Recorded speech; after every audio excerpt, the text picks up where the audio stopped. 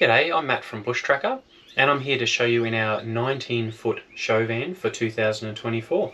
Let's have a look. So looking up the front of the van, we have a island bed, which is queen width and double length, so that's 1900 long, 6'3". We've got storage underneath, and then step lockers both sides to make it a bit easier to get in. Great spot to put your shoes and all the rest. And we've got lockers both sides as well, with storage in them. Little nooks up the very front as well, so if you've got a book or an iPad or something like that, you can throw them in. And then looking rearwards in the van, we've got our kitchen, seating, and the bathroom at the back, which I'll show you soon. So I'll start in the kitchen. You can see we've got plenty of storage underneath, as well as overhead cupboard storage. 32-inch TV mounted to the wall, which can swivel around to the bed when you want to watch something from there. We've got the double bin arrangement just under here. If I open that up, you can see that pulls out. We've got double bins. We've got drawers for your cutlery and all the rest. And then you've got your sink. This particular one, we've still got gas on board, so we've got a induction and twin gas stove setup, and then a Panasonic convection microwave underneath. So that's a 4-in-1, so that's an oven, a steam oven, a microwave, and a grill all in one.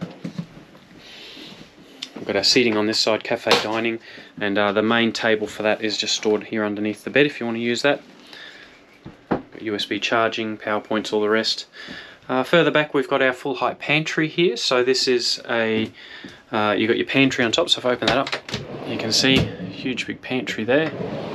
An appliance sort of area underneath, so we've got the coffee machine here that can slide away, and then the pocket door just comes around and can close.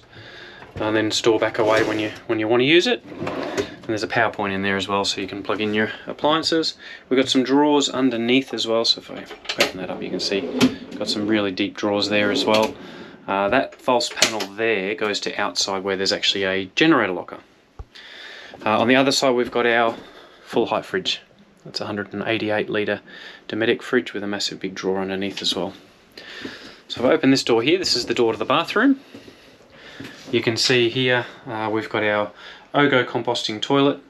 We've got plenty of storage in your vanity as well. Washing machine mounted to the wall, and then here in this cupboard as well we've got more storage behind the mirror. And actually this opens up as well, and there's even storage in the side. Looking into here, here's the shower.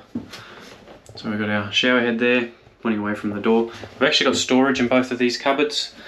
So a lot of people will use that for extra linen or towels or whatnot.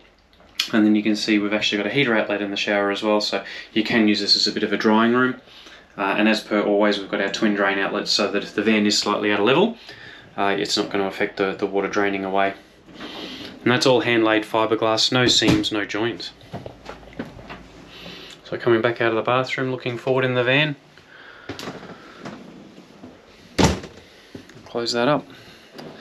All the electronics are up here.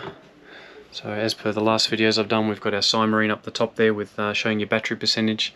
We've got our switches here, which can all be controlled from your smartphone as well for your interior lighting, external lighting, all the rest. You've got your stereo, which connects up to the little Bose speakers, and a subwoofer as well. Heater control for your diesel heater. And then this particular van's also got a 3000 watt inverter combined with a 120 amp charger as well.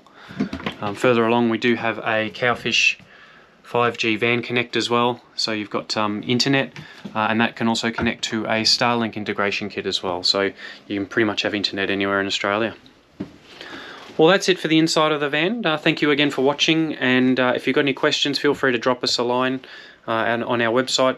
Hit the contact us button, or give us a phone call. We'd love to show you the van in person. It is making its way around to various different shows throughout the year, so thanks again for watching. Cheers.